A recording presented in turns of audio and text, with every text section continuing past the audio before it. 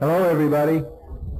I'm Kevin, and I'm a grateful recovering alcoholic. Hey, Kevin. Yeah, welcome everybody to the Bill W. house here, Bill Wilson's house in East Dorset.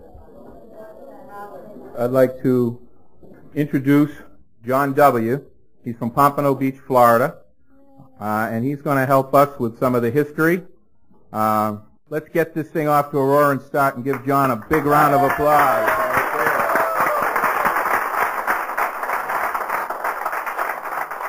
Thank you. My name is John Williams, and I'm an alcoholic. How y'all doing? A lot of us from Florida here, we come along, we like out-of-town meetings once in a while, you know? How many from Florida here? Look at that. I mean, we don't, and I'm surprised myself to see so many of us here. It was wonderful to see Fire and his young lady coming in this morning. Well, I want to acknowledge, of course, a couple of things. I want to acknowledge that we're here in a special place. And as has been mentioned, this is a place of spirit. I don't have any doubt about that. I can just tell you what I'm experiencing, and I hope you're doing the same. And to have the opportunity to be here, in a sense where some of the impressions were made on our co-founder. Carl Sandburg once said that in any society that's ever been studied, one that has come and gone, it always had one common denominator. Those that had failed, the common thread was this, that they had forgotten from whence they came. And so we in AA certainly don't want to do that. We're not the first ones to come this way. We're not the first. But those who have come and gone seem to have gotten lost and got diverted from their primary purpose. And alcoholism has been with us for a long time. Alcoholism is nothing new. The treatment of alcoholism is relatively new, but alcoholism has been with us ever since we discovered how to crush in grapes and ferment them, and then take them and found out that it does some wonderful things to the head. And as a matter of fact, there's a piece in the Bible that describes the alcoholic, and Joe likes to talk about that, and he probably will sometime this afternoon, in which the alcoholic is really described. And then there are hieroglyphics in Egypt that describe the alcoholic, pretty much like the one in the Bible. And in this country was founded on patriotism and all that good stuff, but we were heavy drinkers in the colonial days. Really heavy drinkers. As a matter of fact, it was probably our biggest pastime. When you read about how our history and our Constitution was written, you wonder sometimes how they even got it done, because they partake of ale to a great extent. And it was so bad in those days that one of the signers of the Declaration of Independence was a fellow by the name of Dr. Benjamin Rush. And they had observed alcoholics, and the alcoholics were always observed by who? Guess who? The non-alcoholics. The non-alcoholics were always formulating opinions about us. And guess what we did? We bought into it. I know I had these same thoughts when I think about it. The people who had no problem with alcohol looked at the guy and says, well, hey, must be something wrong with him. He must be weak-willed. Or some of them would look at an alcoholic and say, he must be full of sin. Or they would look and say, well, maybe this guy's just crazy. And I remember having all those thoughts when I was trying to determine how I was going to straighten my life up. I had times when I thought I was weak-willed. I bought into it. I had those times when I thought, well, God was just punishing me. I was just too sinful. And I certainly had thoughts about being crazy. And these were thoughts formulated by the non-alcoholic about us. It's always been that way. So Dr. Benjamin Rush, he was a physician, and he wrote a paper on alcoholism, and in it he said that alcoholism was a disease, and that the only answer to alcoholism was total abstinence. And but he didn't get much publicity on that, but he was one of the first to write that. You see, Dr. Rush had part of the thing that ultimately turned out to be the answer. He had two parts of it, but he didn't have a program of action. And the next thing to come along with this Temperance Movement. And let's move on to the Temperance Movement and see how they what their thought was. In the 18th century, things were getting so bad that a lot of people began to die from alcoholism. And the do-gooders were looking around and wondering what to do with it. So they started this temperance movement. And the temperance movement was, the original idea of the temperance movement was to encourage people to be temperate. You know, just don't overdo it. Drinking's all right, but hey, slow down. I mean, I heard that story. But by 1836, this idea had changed to total abstinence. And this was the first attempt in this country to deal with a problem caused by alcohol, the temperance movement. The man who gave meaning and direction to this movement was a congregational minister by the name of Lyman Beecher. He was the founder of the movement, and the movement at one time claimed to have pledges not to drink from 1/3 of the population of the country as it existed at that time. The temperance movement's attitude towards the problem drink was very simple. Prevent the young people from drinking, keep temperate drinkers temperate, and the drunks would soon die.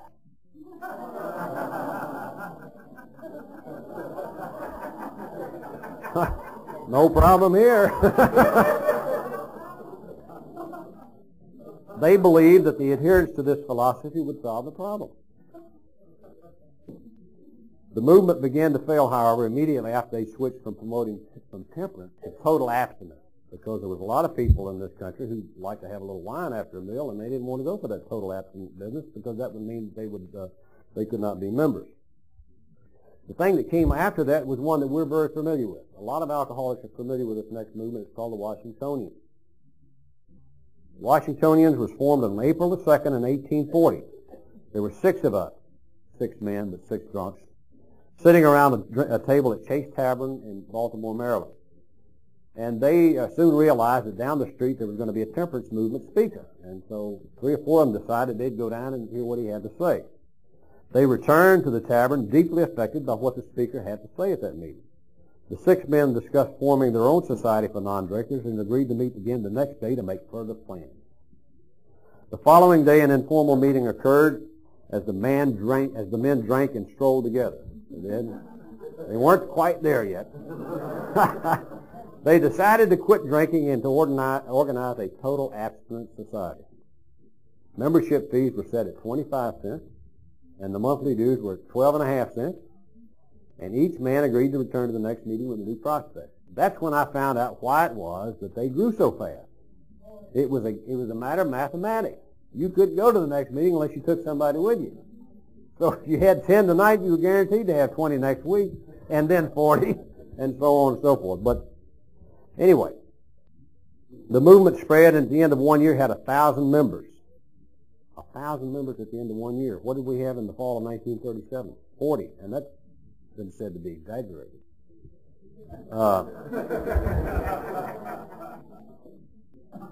It was the first successful group formed by alcoholics, and at the end of the second year, at their annual meeting, guess who was the guest speaker? Abraham Lincoln. At the height of its popularity, the Washingtonian movement claimed to have as many as 600,000 members in the United States. Considering the population at the time, it was a highly successful movement. It was also the Washingtonian movement that developed the idea of having speakers at their meeting. In order to have something going on that would attract others, members were allowed to stand up and give testimony as to the troubles that they had experienced with alcohol. The practice was probably the origin of the speakers sharing their stories of experience, strength, and hope that we hear in Alcoholics Anonymous today.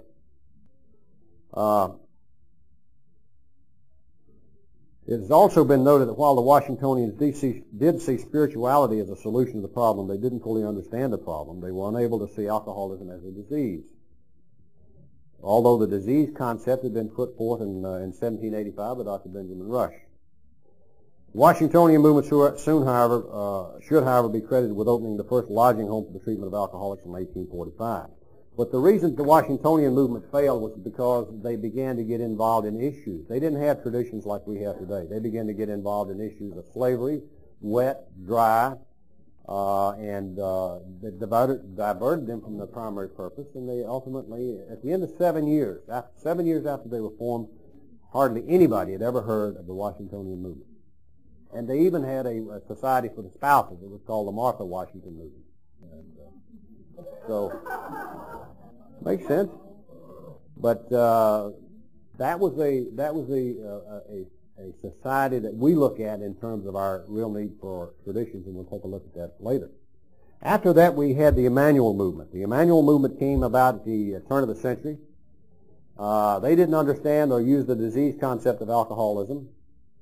It was the first organized group to suggest that psychological factors were involved in problem drinkers, and don't we know that? The Emmanuel Movement was located principally in the eastern USA.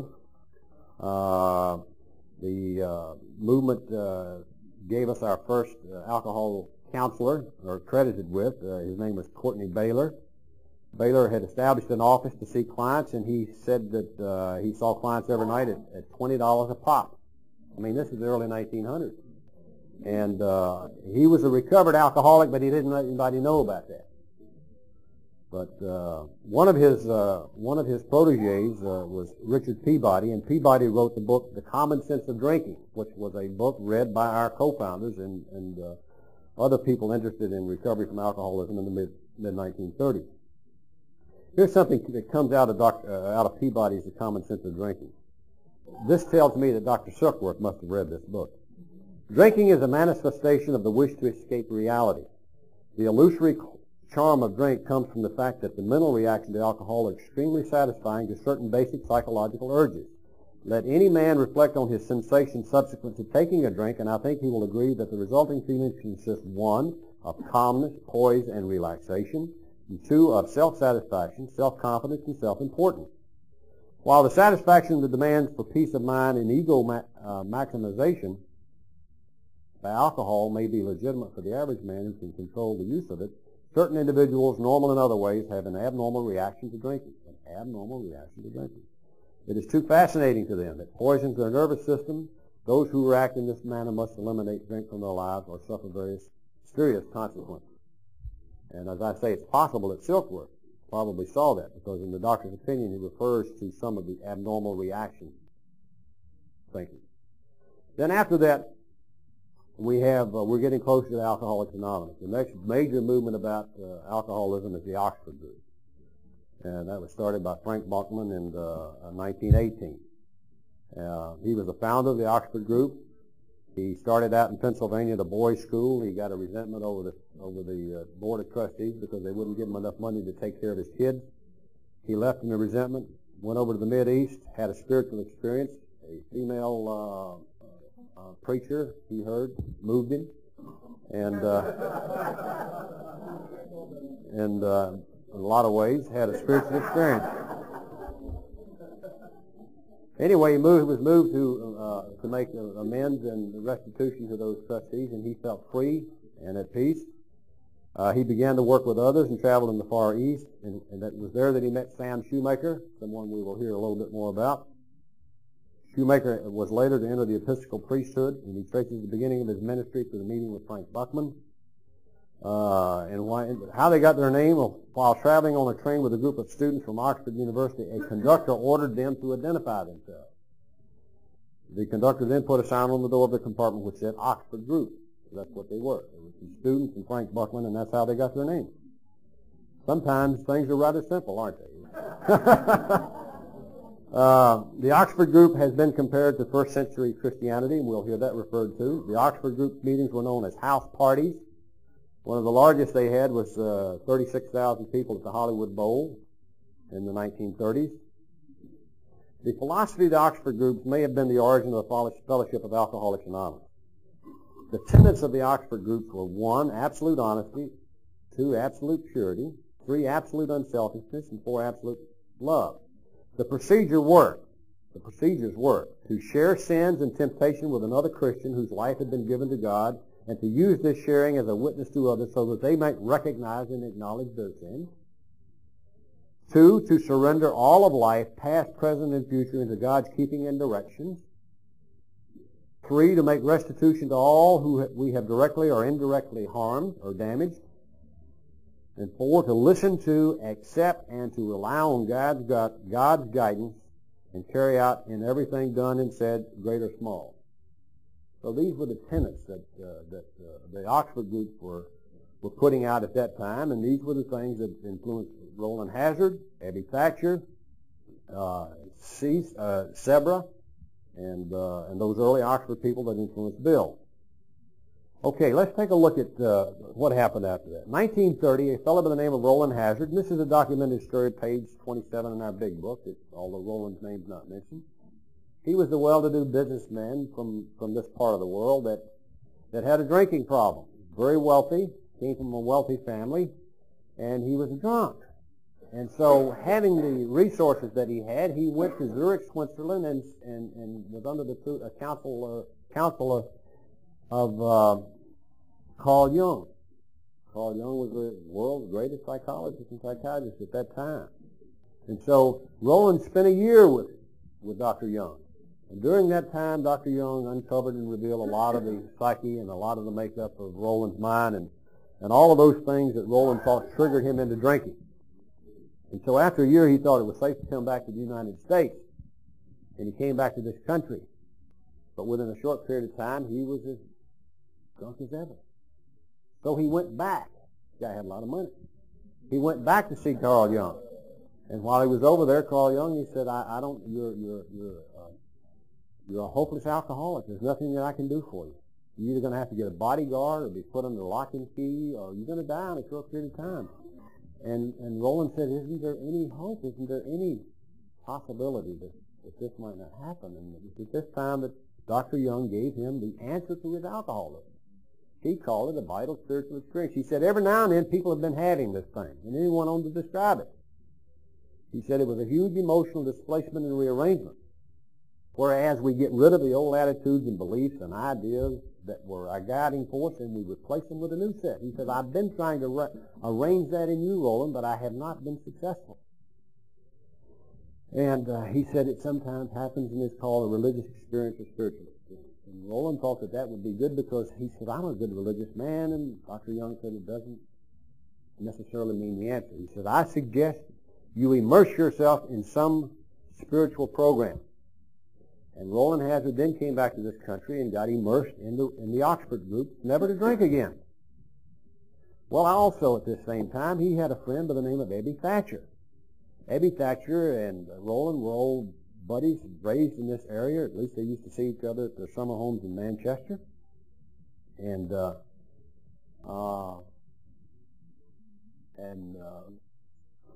Abby was visiting his parents' old homestead in Manchester, trying to get sober, and Abby had been locked up many times, and the law had already said if you get into any trouble anymore, we're going to put you away. Well, the house in Manchester had just been recently painted, and the pigeons were on Abby's house, and they were doing things to Abby's house that made Abby mad. You know what pigeons do. And so Abby went in and got his shotgun and started shooting them pigeons. The law took a dim view of that, and they arrested him again. And so while he was before the judge to be put away, Roland and a couple of his friends interceded and got the judge to release Abby to their custody. And it was at that time that Abby Thatcher got involved in the Oxford movement. A short time here, and then he was sent to New York City where Dr. Shoemaker, Sam Shoemaker, had the Calvary mission. And while in New York, Abby heard about his old high school buddy, Bill Wilson, who was having problems. He was in a downslide. His stock market mess was going to hell, and he was losing everything. And Abby says, I think I'll get in touch with him.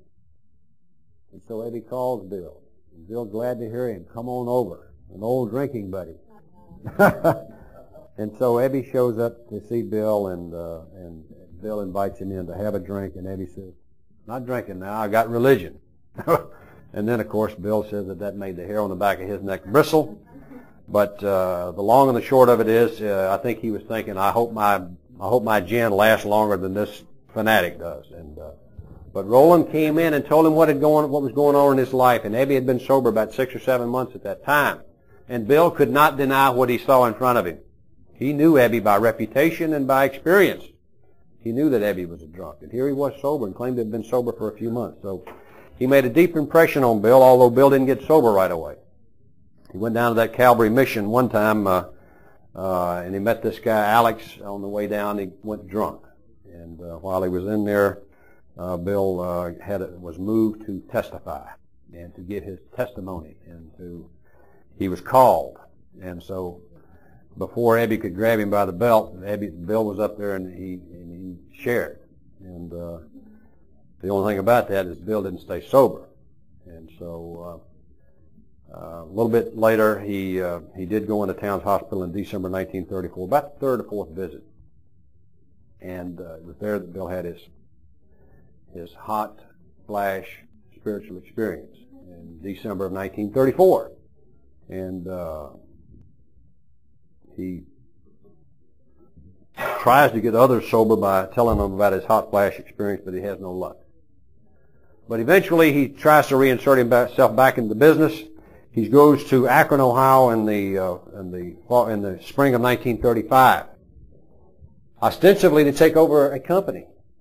It looked pretty good. It was a proxy fight, and he thought he had a good chance. He saw himself as being the CEO of some big rubber company. And he was going to be back on Wall Street again, back in the chips. Things are looking good, Lois. It all went bad, and it all went sour, and Bill found himself there in the Mayflower Hotel one Sunday afternoon on Mother's Day, broke, beat, and busted, and dejected. And he heard the sound of the music down at the end of the hall in the Mayflower Hotel, and he thought about it. He knew at that time he needed another drunk to talk to. And he noticed the directory there, and the long and the short of it is he made some phone calls, got in touch with Walter Tunks. And Walter Tunks put him in touch with Henrietta Seiberling. And Henrietta Seiberling had known Dr. Bob. And Henrietta was an Oxford member. And she'd been praying for guidance about Dr. Bob. Because it hadn't been too long before this time that Dr. Bob had finally admitted he had a problem with drinking. And so they were praying for guidance. And it explains to me why Henrietta was so willing when this rumhead from New York called and said he's looking for another drunk to talk to, come on over. We don't do that. And so that's why she invited him. When I, read the complete story of why she invited him, she just thought it was the answer from God. And ultimately it was, wasn't it? So anyway, he goes over and he and Dr. Bob get together the next day. Eventually Dr. Bob has his last drink on June the 10th, 1935. And that's when we say AA was born, but I'm sure that Dr. Bob and Bill didn't get together that morning and say, hello, co-founder, here we've got something started here. They didn't do it that way. As a matter of fact, that morning Dr. Bob disappeared. He took a beer that morning because he had an operation to perform. He had just come back from Atlantic City, New Jersey, drunk. He had an operation scheduled, and he had to have a beer to calm his nerves. He went in to perform the operation. Bill went over to his house to wait on him, and he didn't show up. Of course, you know what I would have thought. I know what I'd have said, well, his nurse will probably call again. He probably went back to New Jersey. But he finally showed up that night, and the way he had been that day was making amends. He had been out all up and down the streets of Akron, Ohio, making amends and restitutions and taking care of business. Well, Bill stays on out there for a little bit of time, comes back to New York, and in the fall of 1937, he's back in Akron. He went to Cleveland, and then he came to Akron to see Dr. Bob. And they're sitting on the porch at Ardmore. I can just see him sitting in the swing and trying to just sort of recap what's gone on since June of 1935. And they begin to count up, and they suddenly realize that there were about 40 people sober using the method that they had, the 6 tenets that Abby had told Bill about. And they began to wonder. They knew that there were millions of alcoholics out there that needed help, and it had taken them 2.5 to 3 years to sober up 40, which meant that people could get sober, but how were they going to get the word out? Well, here's what they thought about. Well, we need some missionaries. And hospitals. Hospitals don't want to have anything to do with drunks. We will build our own hospitals, and from the profits of the hospital, we will be able to afford the missionaries. And oh yes, by the way, we'll need some literature. We need to put our method down on paper. Why? So them drunks won't garble and twist it and get it all messed up. Well, they said, let's build. Now, Bob liked the idea of the book, but he wasn't crazy about these hospitals and stuff. So he says, let's bring that before the rest of the group here in Akron. And that group in Akron of 18 consisted of a lot of Oxford people. Not all of them were alcoholics. And they didn't call themselves alcoholics at that time anyway. We didn't know what we were. But that's what I call them. And they met at T. Henry Williams' home, another Oxford family who opened their house for Oxford meetings. There were just so many non-alcoholics who helped us out. And they called a meeting, and at that meeting that night, they put forth these ideas about missionaries and hospitals and literature. And of course, it was thumbs down. We don't need that mess. Missionaries it takes money. I don't have any money. You got any money? Nobody had any money. And hospitals, that's a racket. Big business. And literature, after all, the 12 apostles didn't need literature. Why do we need it? That's where they were coming from. But they had a vote. And lo and behold, the majority says, well, let's go for it. The missionaries, the hospitals, the whole kit and caboodle. And I know why they did that in Akron, Ohio, because they knew Bill had to go back to New York to do it. So it was easy to let Bill go to New York, and when he got back to New York with the good news, the New York bunch was all excited about it. That was the kind of deal they liked. Big business. So now he gets back to New York, and then they begin the fundraising. And Bill goes out with some of his cronies, and they start knocking on the doors of New York City, some of the wealthy folks, and saying, hey, we need some money, we got a new way out, we're sober enough alcoholics, we need some help. Here's what we want to do. We want to finance the missionaries, build a hospital, and print some literature.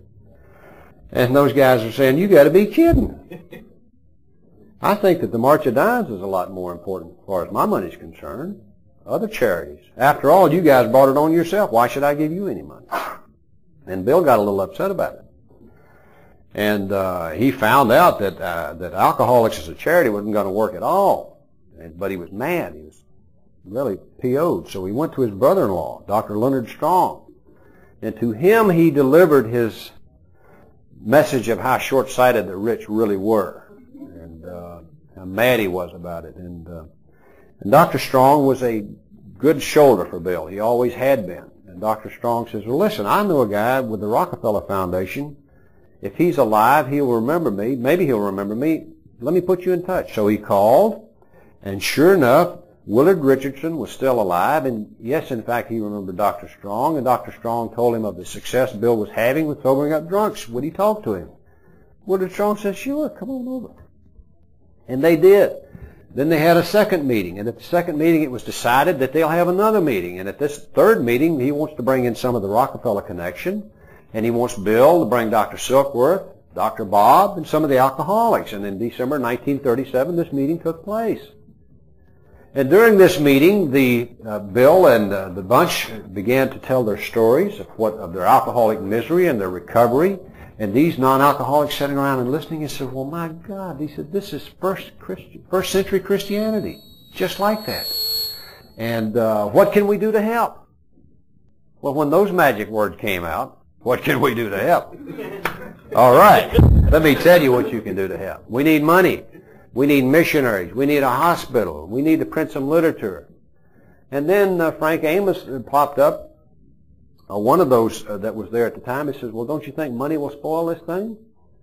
And of course they said, well, we've considered that. We've already been over that argument in Akron, Ohio, haven't we? We've considered that, but to do nothing would be just as dangerous, and they began to see that. So they formed a committee to investigate us. And Frank Amos went to Akron, Ohio, and talked to some alcoholics, found out about us, checked on Dr. Bob, found a home that could be converted into a hospital, because if they were to start a hospital, they wanted it done in Akron.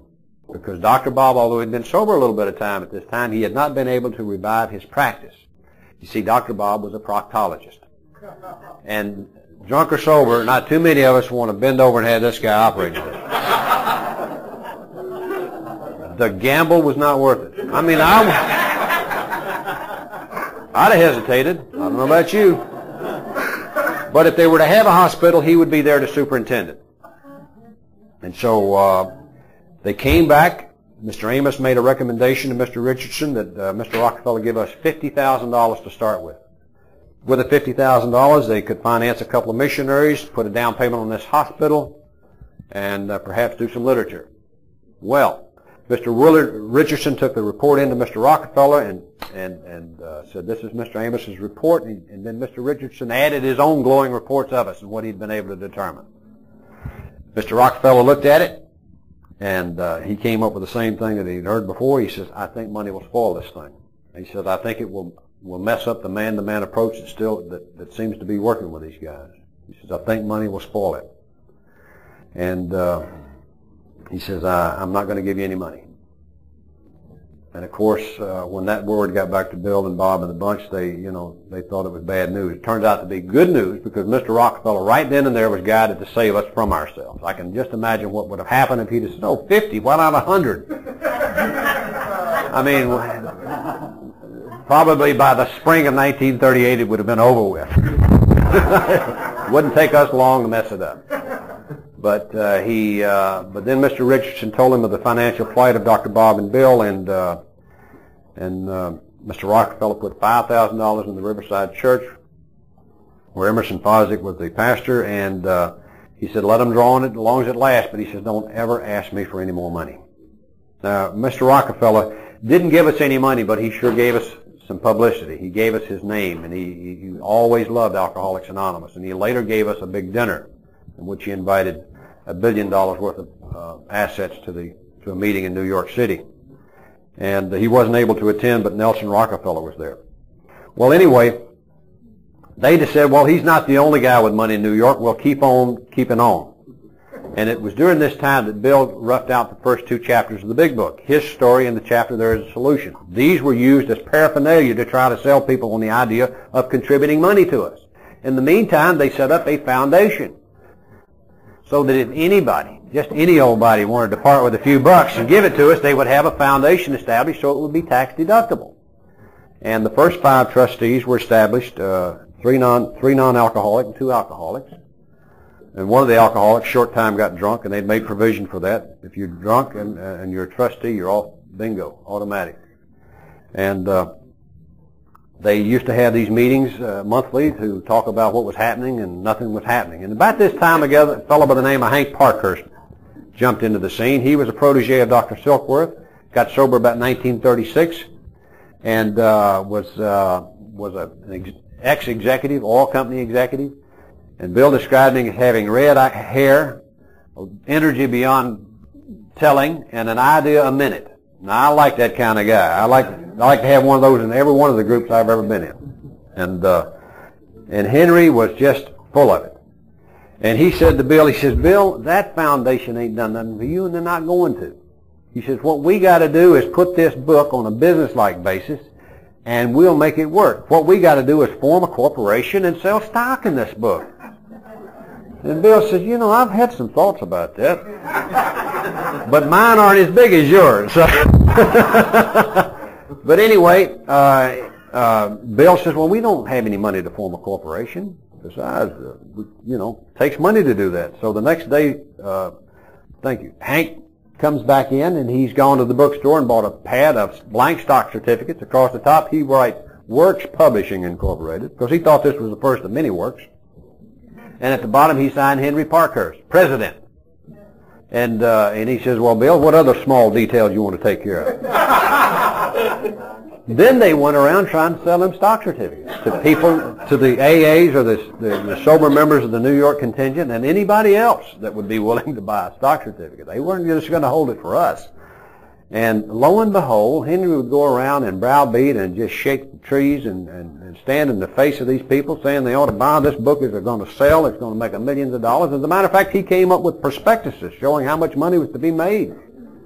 They found out it would take about 10% of the book cost to publish it, and he was figuring, if it had $3.50 we sold this thing for, it cost 35 cents. We wouldn't have all those other fees that other authors have. He said it's just going to roll in. And but they couldn't sell a stock certificate.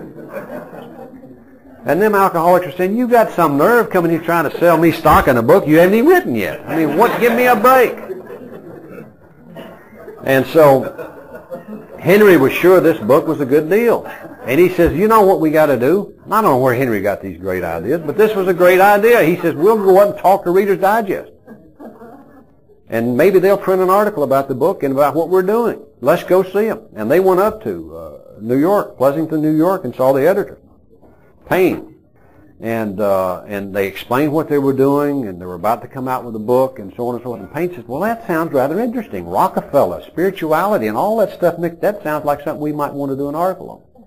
But he says, I'll have to check it up with my managers, come back later, and when your book is finished, we'll put some authors on it. But of course I got to check it up with my managers. Of course they didn't hear that. They were out the door already, headed back to New York with the good news. Well, when these drunks found out that Reader's Digest was going to do an article on them, I mean, this is what Bill and Henry told them. When they found out that Reader's Digest was going to do an article, well, hey, guess what? They began to sell them stock certificates. I mean, the possibility of getting a return on a $25 investment, and you mean I can put $5 down, pay it off monthly? Wonderful. Let me have a couple.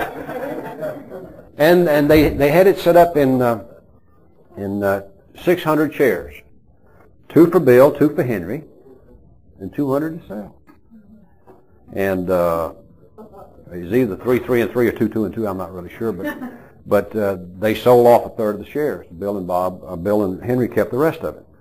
Well, they began to accumulate money, and it was during this time that the book was being written. Bill was working from some rough draft copies, and the arguing that went on. Bill would do some writing on based on a title heading of a paragraph, and Ruth Hawk was our wonderful secretary that had been hired to do something else, but wound up typing this book.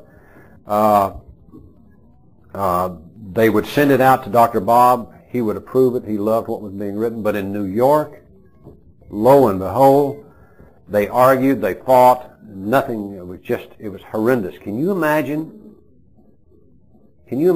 us 2 or 3 years sober trying to write this book? Can you imagine? I can't either. But they argued and fought about what was going into the book, and there was many a time that Bill thought about throwing the book out the window. As a matter of fact, in December of 1938, he had reached the 5th chapter of the book. He said he'd done enough window dressing. It was time to put the backbone of this book right there in that 5th chapter. That was the way he described it. And Bill knew that he wasn't an author, and he knew of the trouble he'd had up until that time about getting approval or getting a consensus of those folks who were debating the chapters that he had already written. He describes it in AA Comes of Age as being one of those nights that he knew he had to do it. He got in bed. He said he wrote best in bed. He was tired through and through. He put pad and pencil on his knee, and he asked for guidance. And I think that's the key. He asked for guidance. And he began to reflect on what had occurred since Ebby had come to see him. He reflected on those 6 tenets that Ebby had given him. And he reflected on how successful they had been with that. And he reflected on the idea that alcoholics were cunning, baffling, and powerful, and how that he needed to perhaps break those 6 steps down into smaller pieces so that the alcoholic couldn't rationalize his way out of it and jump through the hoop. And so after praying for guidance, he began to write. And he wrote for about 30 minutes. And then he reviewed what he had written. And what he had written was the first part of chapter 5, how it works. He added up those steps, and it seemed that they added up to 12. And somehow or another that seemed appropriate. He thought about the 12 apostles. And about that time, a couple of alcoholics came in, Henry and a pigeon. And Henry and a pigeon probably been to a meeting. And they'd probably been to a meeting like they'd always been, like you and I go to a meeting.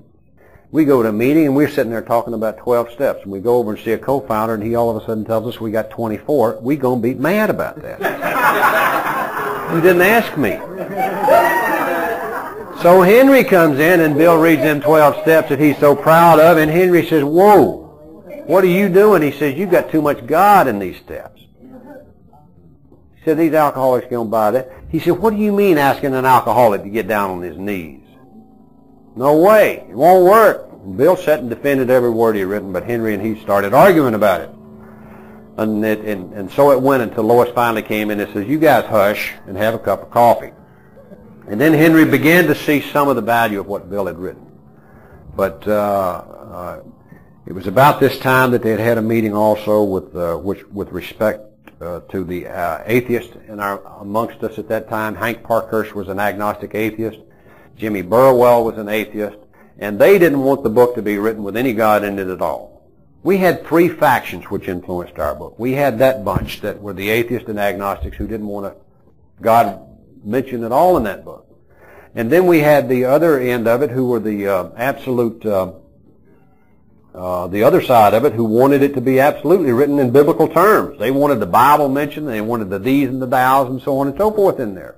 That was Fitzmayo from Maryland. He was a preacher's son.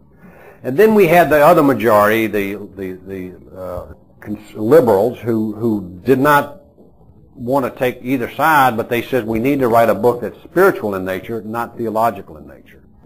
And so these were the three factions that influenced the book, and they all took turns at putting an input. And one of the things that the atheists did for us was in the 5th chapter, they compromised the wording. They said that the steps should be suggested instead of directions. And the other is that they said that we need to describe God as you understand Him. And so this was the compromise we made, and such was the contribution from the atheists. And I don't know how many thousands and thousands of alcoholics that are allowed to come to AA, and how many it might have kept out, but it was their contribution. And as a matter of fact, it was at this stage of the game that Bill Wilson finally got permission from them all to let him be the final judge as to what was going to go into the book. Now, he gave in on that 5th chapter, the first couple of pages, but as soon as that was over and he got their permission, he put directions right back in there. Absolutely, and we're going to see how he did that. But he was able to compromise, because he said, "Listen, if you don't let me have some authority on this book," he said, "I ain't writing it." And of course, the rest of them said, "Well, are you going to write it? Are you going to write it?" "I can't write it. I'm not going to write it. Let's let Bill write it." And so, thank God they did that. And so he began to finish the book and describe the steps from step 3 on, and then they decided, well, we need some testimony. See, they didn't have meetings all over the world at that time. They didn't have nothing. And so we need some testimony from recovering alcoholics describing how they had their spiritual awakening and spiritual experience. And so they went to Akron and picked up a few stories, and they got some from New York. The Akron stories were edited by a recovered editor or newspaper man, and the stories in New York were edited by Hank Parkhurst and Bill, much to the chagrin of the New York storytellers. They didn't like these guys editing their stories. And so finally they had about 36 stories, I think, in this edition. And ultimately they found a publisher, Cornwall Press, that agreed. Mr. Eugene Exman agreed to print the book for us. And we got close to the publication, and I'm cutting out a lot of this. I want to tell you the story of this big book is in AA Comes of Age from about page 140 to 182. They get close to getting the thing published, and then they think, well, gee, we got to go back to Reader's Digest and let them know this thing's about ready so that they can put an editor on it, and get this article done. So they go back to Pleasanton, New York to talk to Mr. Payne. And they go in and say, we're ready to go, we're ready to shoot. I think that was Hank's term, and the guy says, shoot what? And then they brought him up to date, and he says, oh, you're those guys from that, they're having some luck sobering up drunks. He says, well, I told you that I had to check up with the editors, and the other editors thought it was just too controversial, didn't want to do anything with it. And I forgot to let you know. Oh. Well, Hank and Bill were just dejected. Oh. I mean, I almost can feel that for them now. Just like the wind is out of the sail and somebody's popped the balloon, it's over. And on the way back to New York, they were thinking, oh, these guys are really going to get us now. It's going to be, we told you so. But when they got back, they didn't find any of that. The guys were saying, hey, where's your faith? This thing's going to work out. It's okay. And we'll get publicity some other way. Well, they had a tough time getting publicity. As a matter of fact, the book finally came off the press. They only was able to put up $500 to get it done. The books were in the bonded warehouse. They couldn't get any favorable publicity anywhere. And one thing they had with this guy by the name of Morgan. Morgan came up one day with a nice idea. He said, I used to be in the radio ad business, and I know Gabriel Heater. And Gabriel Heater had a radio talk show, nationally syndicated, called We the People. He says, maybe I'll go down and talk to Gabriel. And he went down to talk to Gabriel Heater, came back and said, guess what? Gabriel Heater's going to do I'm going to be on his show in about 10 days, and he's going to let me do a pitch about my own recovery, and we're going to mention the book, A Sure Cure for Alcoholism. And then Hank was revitalized. He got some new ideas. He says, what we need to do is to send a postcard to all the physicians east of the Mississippi telling them to listen to this show and order this book, A Sure Cure for Alcoholism. But they didn't have the money to do that. So they got an IOU or took out a note and got $400 or so, or $1,000, $500 or $600, whatever it took. He got the postcards printed and sent it out to all the positions east of the Mississippi. In the meantime, they remembered that Morgan was a recent released insane asylum inmate. Based on results, it was a good possibility he wouldn't make the 10 days. So, what are we going to do? We're going to lock him up. They found the guy who had a membership in the downtown athletic club, and they persuaded Morgan to be locked up. They put him in this room and put a guard on that door around the clock. And they would not let him out of their sight. And lo and behold, the time came and Morgan appeared sober and done an excellent job. The manuscript of that story is, or that interview is in Pass It On. He done a nice job for us. And so then after that was over, Henry and Bill and Ruth wait 72 hours to go down to the post office to pick up all them postcard orders. And then 3 days later, they all go down like they described. They each had a suitcase in hand. They go down to the post office. And you know them old little windows they used to have, and looked in there and they didn't see much. But old Henry says, don't worry, they probably got them in the bags in the back. So they called the mail clerk out and said, we're here to get our postcards. And the guy opened it and said, that's it. Another $500 shot. 10 or 11 were replies in one order.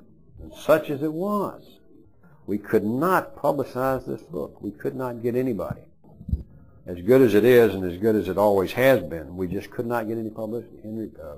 Emerson Fosdick did a nice review. Catholic people in New York City did a nice review. And ultimately, the Liberty magazine did a review, Alcoholics and God. We began to get some responses. As a matter of fact, there were about 800 responses from that article. And some books were beginning to sell, and some correspondence was beginning to be chalked up with other people across the country. And they began to send out personal notes to anybody that ordered a book. And they even started sending out the Serenity Prayer, which they discovered out of an obituary. And then in March of 1941, the Saturday Evening Post article came out with Jack Alexander, and starting in the 1941, we had 2,000 members, and at the end of 1941, basically as a result of that article, we had 8,000 members, 400% increase.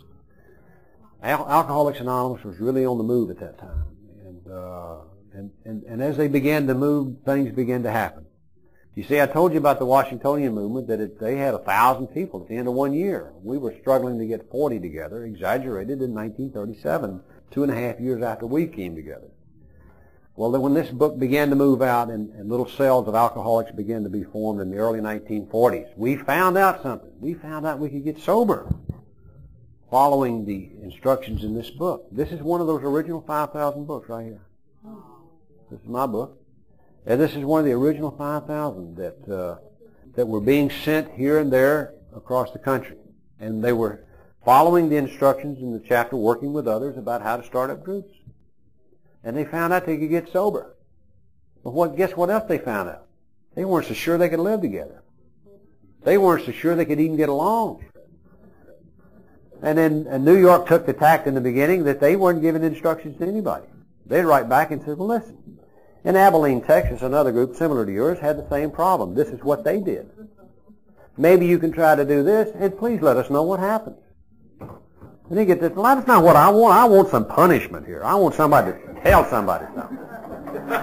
And it wasn't happening that way. And this correspondence kept going and going, and ultimately, Bill and some of those folks up there could see some common denominators with respect to the problems that we were having living together. With respect to membership, with respect to professionalism, with respect to autonomy, with respect to public relations, with respect to all sorts of things, primary purpose and outside issues. And so, in the mid-1940s, Bill began to formulate, by the suggestion of another member, some guidelines to hold us together. And so, Bill, in the 1945 time, the grapevine was started, and he started writing about the 12 points of survival for Alcoholics Anonymous, and he began to publish them.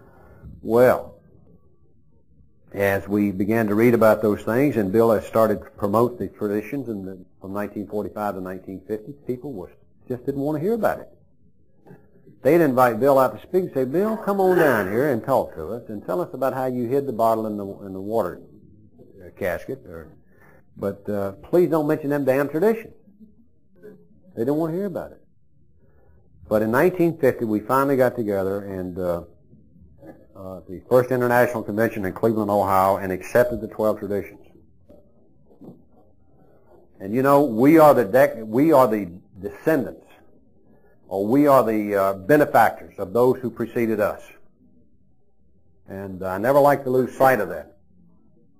That I have grandchildren myself today that may one day need this program. So it's our responsibility to see to it that we keep it intact. We owe this to them because we had it for us, didn't we? I don't think there's anybody in here when we started in 1935.